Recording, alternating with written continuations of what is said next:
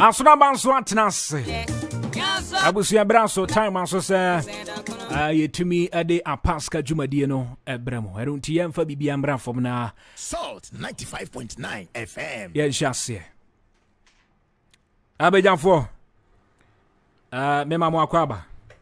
Yewura. Ase woba no penne na Matthew. Say wiase de sa. Adenti ana wiase de sa. Yi kwan na nka de mu a o say e kwan na tene ogojan ha contract na ni gine o e kan varanda ase akwa no we de adwuma bi abe wa. Ti sa enka ne dan ti no adi ka je o so no. Na je se bibia e boko. E boko na court de obeba court wa bibia e boko anke na fi. Ki zangi adawo. Enenye. Right. Yen shase asembe na nanwumre. Mode na mo a mode abedanie. Mambogua. Doctor. Ye be ma yike. Wo chi obusi akwazo medical achi akoro se bibi ha minti na meje so. So no bi nya asem nu kwaso bi otenche wo de kwasa no. Minu ni asem. So fansa. Hai. Won no de asa osa rent na wo de wache me maje so. Mesu mini ni asem nti wo che mitimi ka se menye so. Doctor. Yankwa. Mele de bokoso nya bokosa. Mewura ho pa me ametiwe na mewura ho. Siti ama mewura ho nyina. Ra ho nso ye ba banku a wadi fie nya banku ketwa. Asetira ama mewura ho nyina ne se. Me kunu be me yote hui. Ye wedding nye se enchemu nkura asa. Ya wale yankasa wale fo ye tifi. Na se o wale be ma de wale wi de na aka. De be kan se mu wede na mu pie. Mu be wede mo pie na mu pie. Ade cha na mo da na mo so na mu pie mo da na mo so ya sa. Enti wale wede na wo hwe bi mu. Wonya wale ko me ko so wonya wale kade. Ka so be nya ba. Ti be wede mpa ye se be ye be de. Awo be tinya ba. Doctor ne wo ha mi ama hu se me mafaye fun. Amenyum. Salt Na me ku hwe me sign na oba ma na ti dan ba ko de bi ba bia wo hu. Wo ko fichira wo hu so wo ko fichira na efe fichira be. Fichira me ka twi na me ka pa no. So che fichira se. Me tia se pa. To ni ba me te dem wo ko fichira hu se da wo ko fichira wo ofre fichira be fie nyina wo hu. Tera wo hu se wa ko fichira no hu se bibi wo ho. We mi din no busa me se na asa de wo hu nya wo ye. Na me so na we do busa me de se me ne wan ti wo anu twa bibia. Me ku ima na no so a se me manyem dia ene nyinsen no anya ne dia.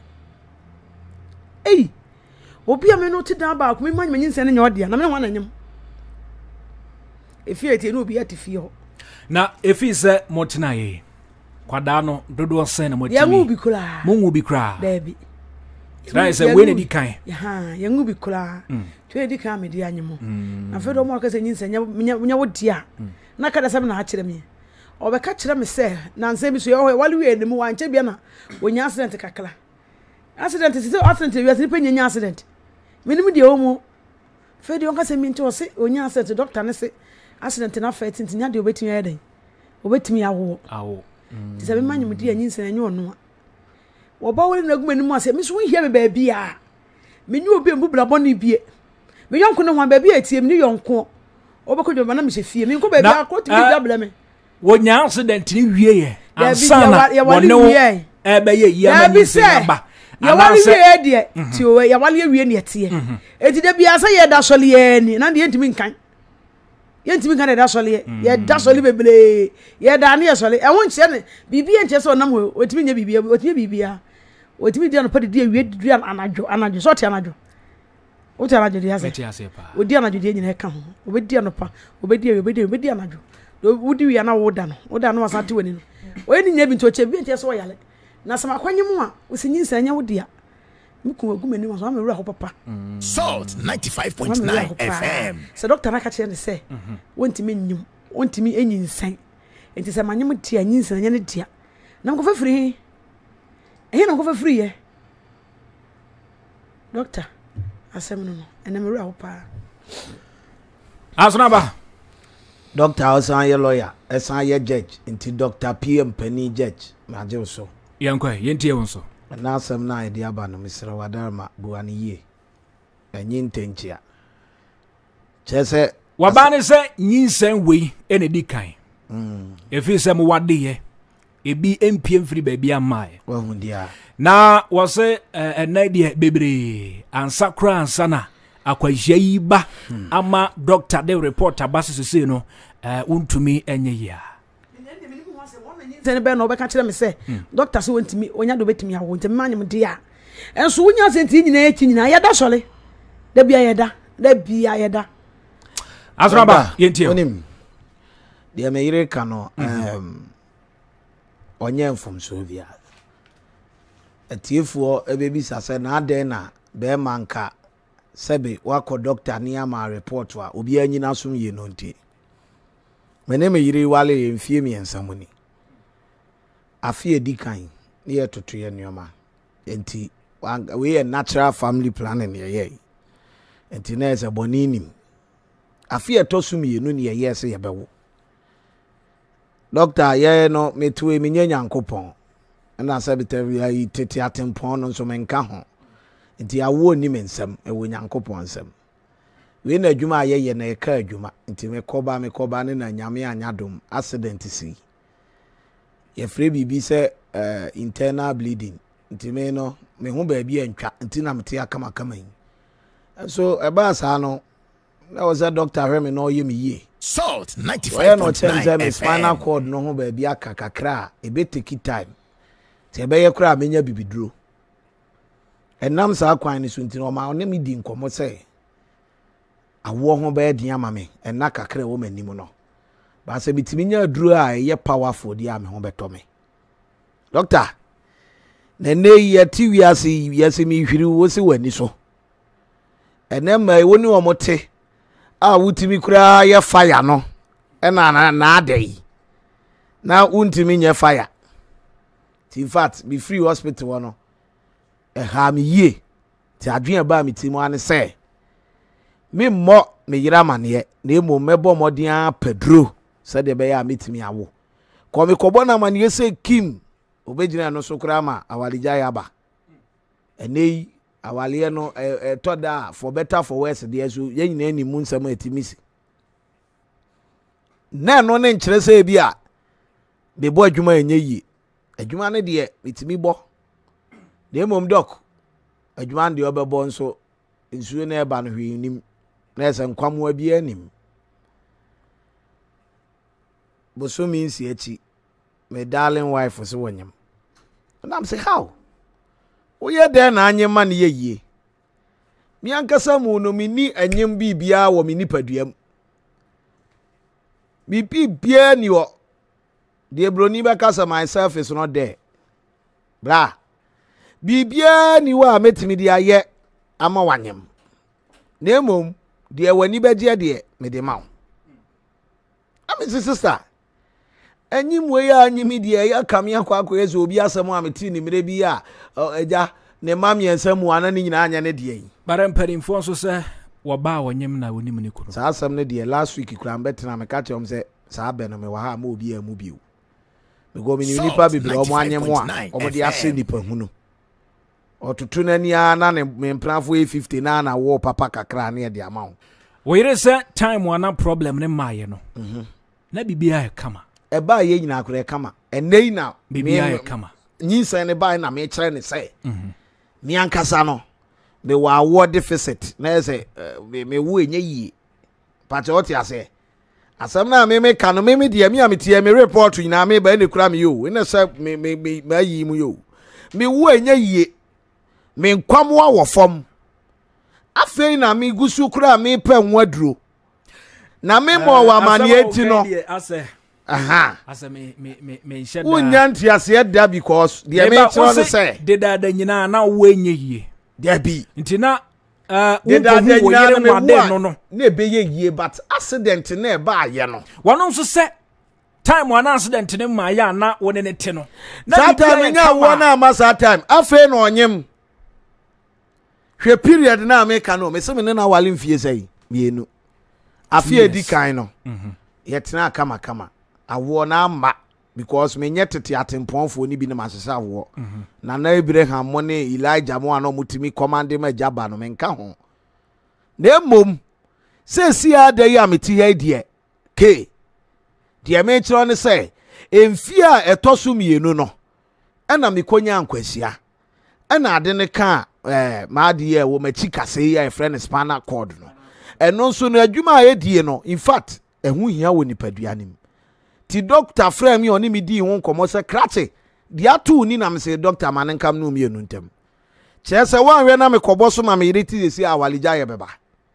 Enti no me manage situation no. Na ma paduru a ebetimi ama me aba back to me be ma ye. Enti me yire otu we dia me ni case o. What ya asem na me kirem ni ye. 95.9 FM. Owura PM pani what ya se? Meetio. Enti me yire na otu one de me ni nkontokwada.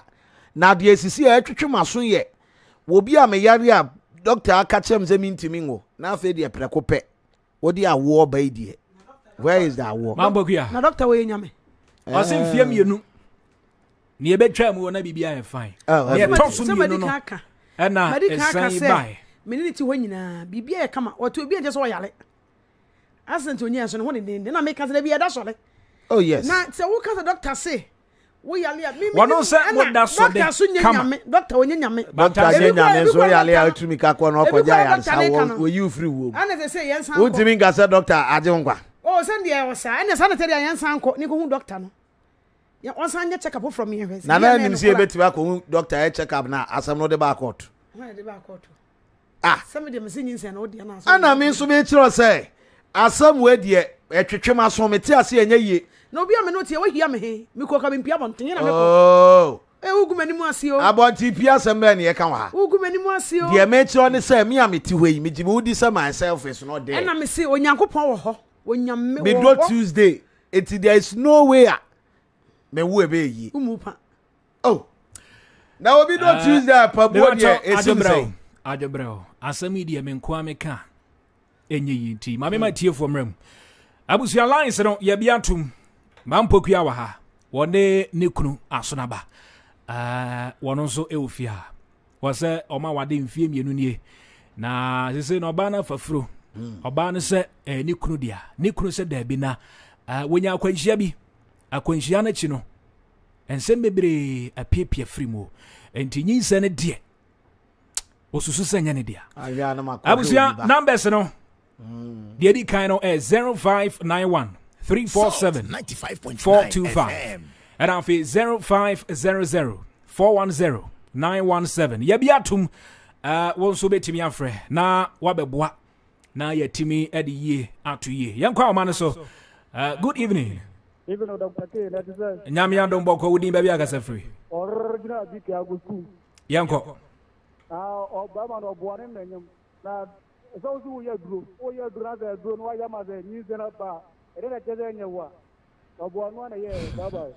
All right, you better answer 0591347425 and our face 0500410917. Good evening. Good evening, K. Yes, I would need baby akasa free.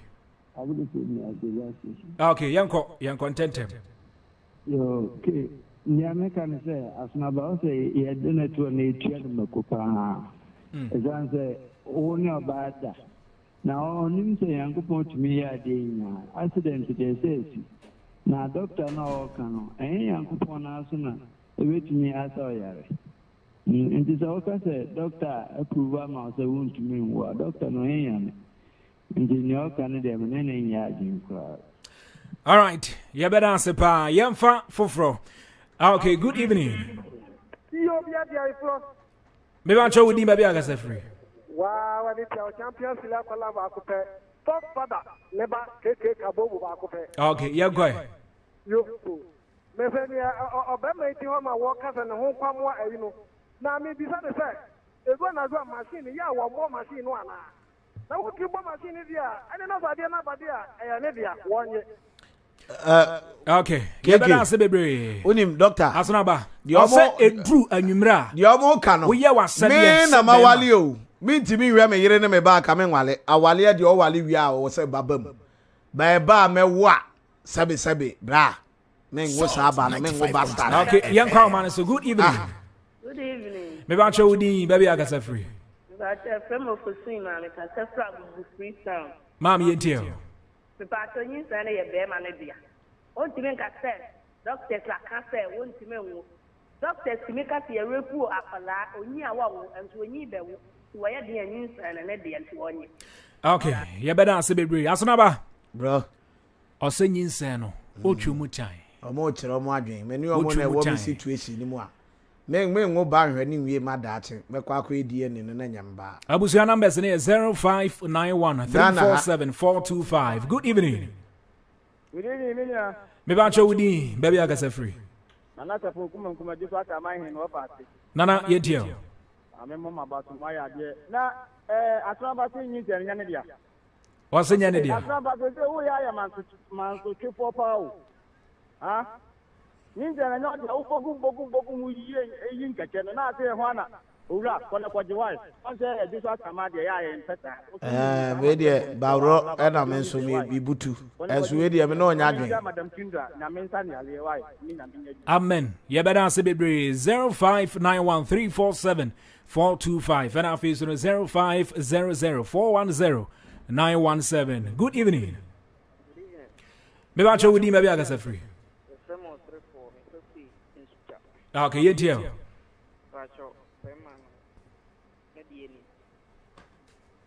Be mano ni die nim. Me ba cho kasa den. Nyinse no ne dia.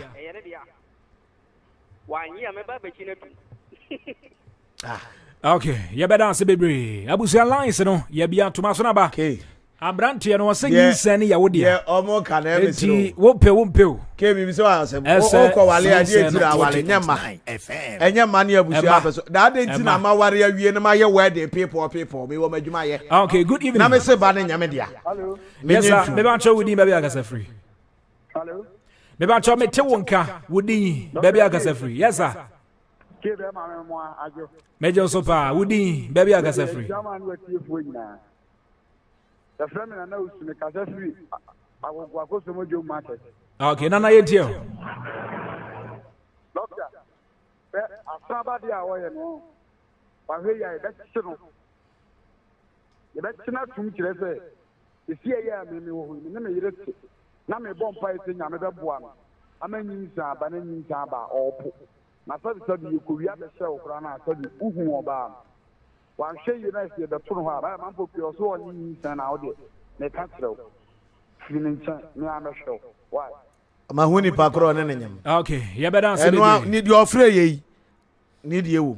Okay, I'm for good evening. Would ye wom?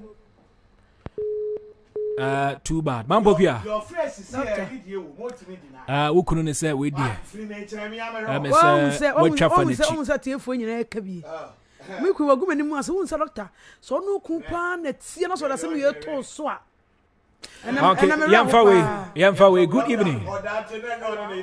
Me ba cho me te wonka kasa den wudi baby agasa free. Mami aja pama.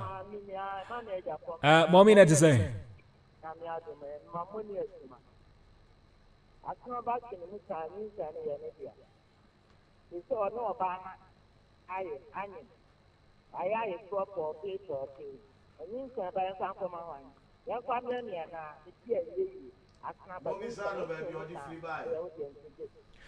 Okay, Bomi, you better answer baby. Asanaba. Mommy son baby okofa nyi say ni free buy. Nyi say ne dia we okay yankwa. Buy your wedding in say buy. 9 FM.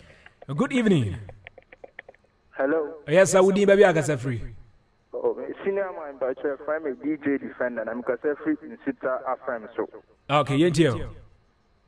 Me pa cho nyinsa ne dia beba ne chimuta ya.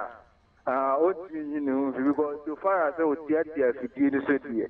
Only option dia. Okay. All right, you better answer baby. Mampokia. Ukunu se efie mienu. Ni ebesen call ya na bibia ye kama. Okay, yankwa man so good evening. Good evening. Me ba cho wudi baby agasa free. Friend DJ Remes back up. Okasa free. Kasesa Agugo as Salabile sound. Yetio.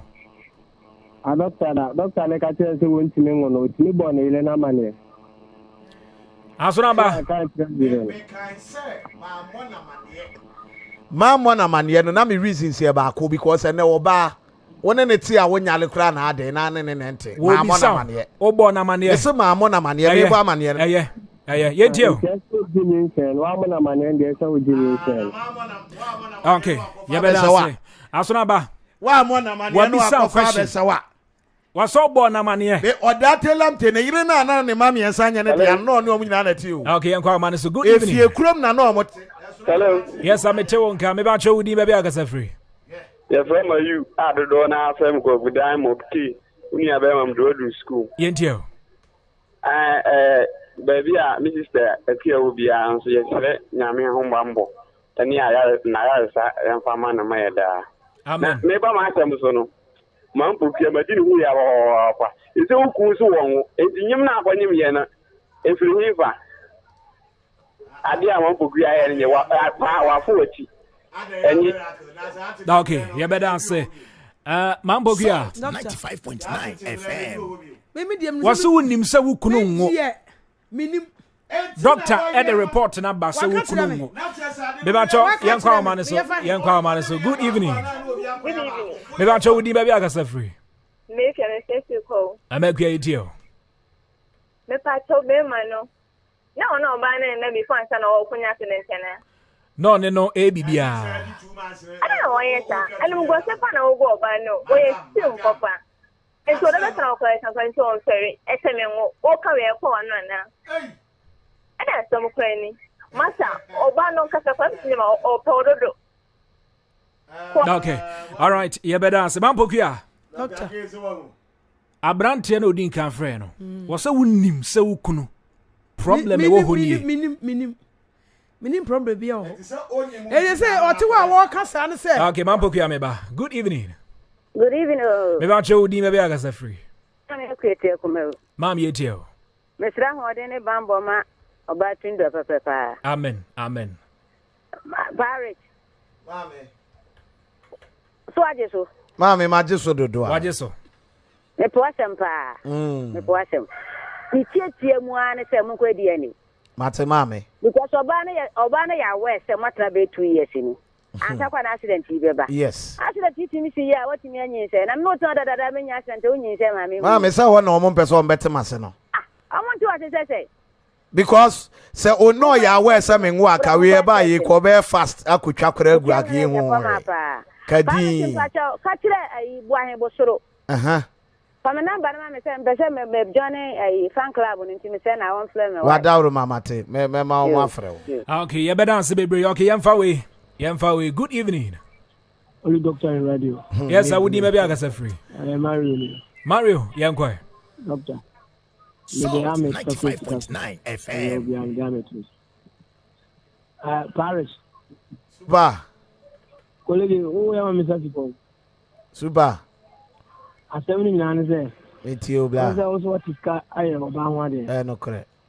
Why in the report you need baby I for the cost. Me kai pa, una na ache duane no. Behind street. And I only a problem one can't show about.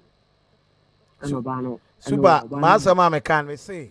Ene waka so wani tua. Mejidi. Asama me kan no mo fa mo nsam shoes mo. Unu ta ton so kwasole. Ndu kwasole a wo pe bana bom fa da bia na nyame aboa. Doctor ka je say na yi na nyame aboa na sa yi ya. Wa nso wa wo ka po ma ne no say. Unshi oba na ba bia da. Okra on fa sa de nto so. Ba bia bu ile ni mo. Ebi super ebiasi o oda tebi ato no. So ba no so uni ba bia da. Na je pa aseme de me to ase anye ye mi na mi nua no. Animle de be the 4 de ma ne ayu no so de ma poku ya. Me so me na mi nua pa ma du hu ya pa. Me di to me nua enso e kra me di. Okay, yemfa last caller. Hello. Good evening. Dr. K. Yes, I would need baby akasa free. I have one cake, my board master mango sport I make a say. Okay. Okay. But now then yes sir. Oh, so we know you that you accident in the home server bad there. And so doctor no mun nya mi o. Do party say he don na he kwagu don so no kra. E pegan ho kra kakra. But my question. Na ofa wadarma wa wani tu ase kwaku don so ebeti ba peja ne ho. Enso na nkwamo anim. So unim sa. Onya krawa. Oh, there be uni onso unim sa.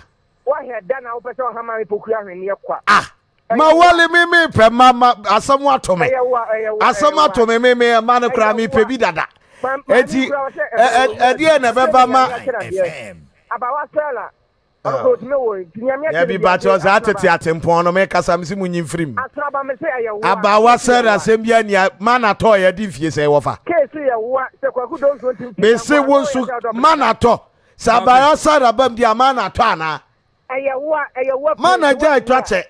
All right. You better say Rebusia producer say Yemfa bin county lines no yentu mukra numbers ni 0591347425 era fees no 0500410917 Yam kwa man so good evening. Hello, good evening. Yes, I would be baby akasa free. Me baje free Russia. Okay, yentio. Na bemba no medin ho ya pa. Ka tie so nkwa sori da. Se to mo Joseph anka yo me nya Yesu. But okay, you better say Yemfa for we mo no mo solia.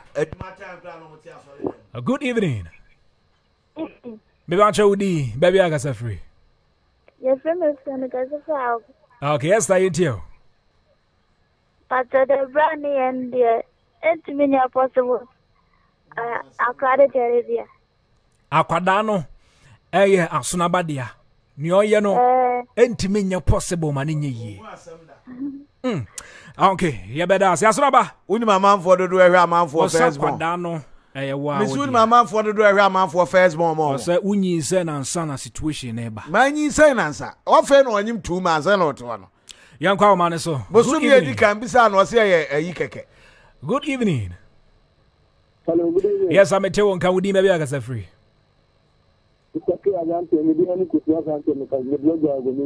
Okay, Yanko.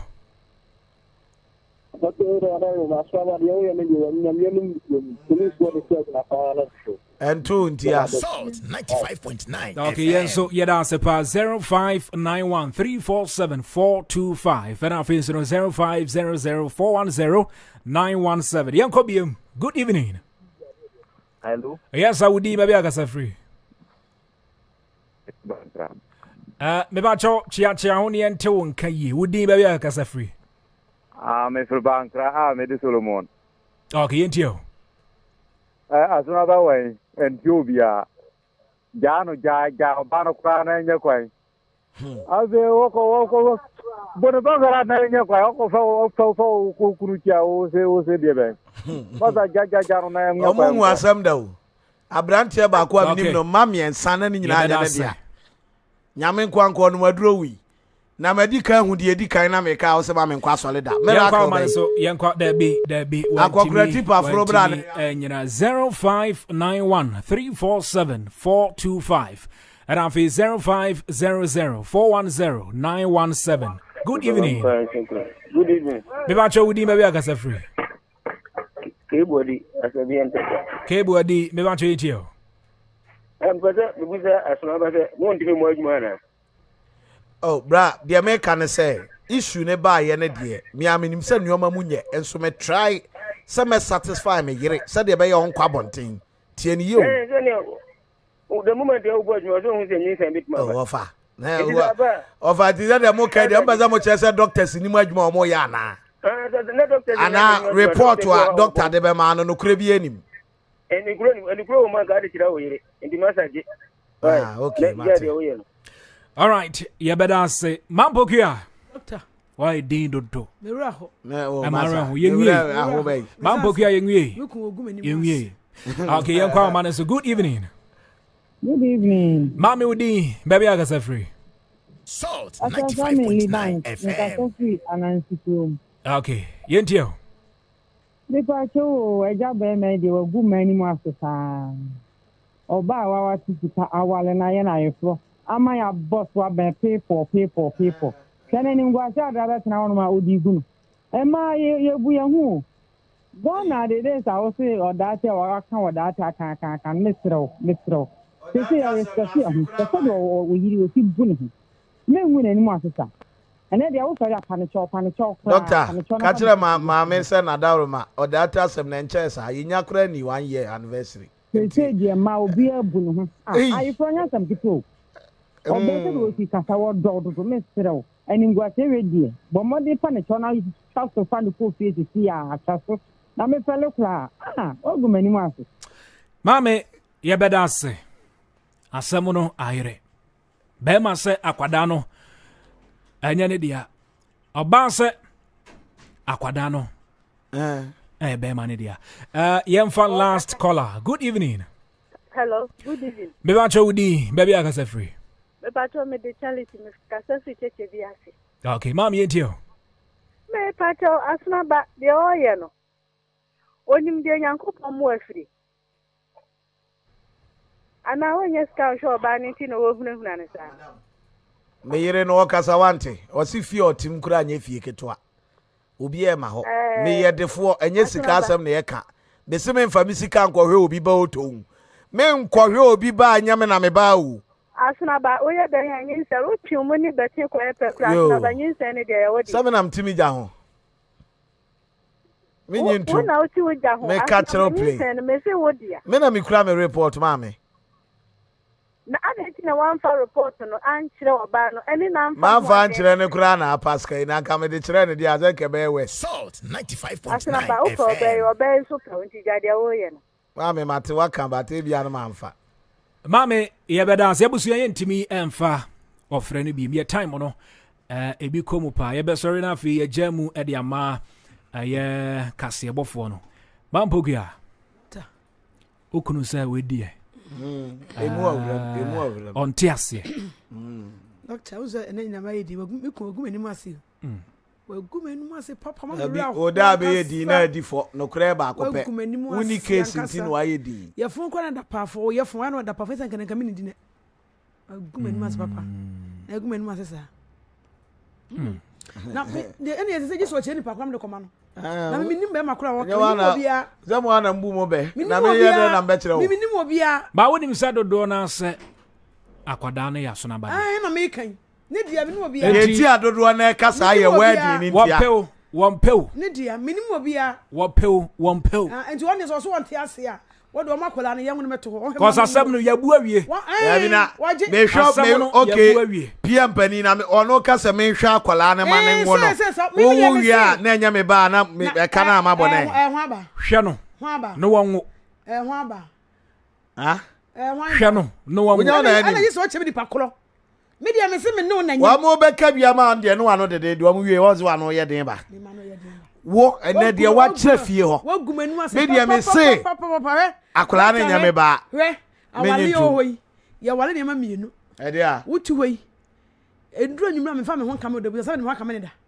me fa me ho nkame oda because you dey oye ti ase ye bo chempantia e de chempe na fe de nyi za ko ba chempe ubo ha na me bo ha eti enye chempa ka ye den obi a mini ade a vim and vigor eso de abo ebe ebre me chene papa me cha kwa na papa mfa koma no the magician ga frame court wa kan 95.9 FM semeti ba chiro de papa se me tena se am government ya time so me come by ya time aso nti enye kura mambu mfu kura ye ko mampoku ye ko akwada na obehwe no ne dia eso hwew kopem da wo de bewo wo wie nso a asade no obesa to aso asona ba yabua PM pani na we gazo be gazo yabua de na wie we gazo be ka ba kure kura de na maji atumze bia wonwo no wie a wa obejire mu amia ko edi na de abeto atiefo anim hey they do to hospital na doctor catch us sabi wujira hoyi doctor catch us wanya asia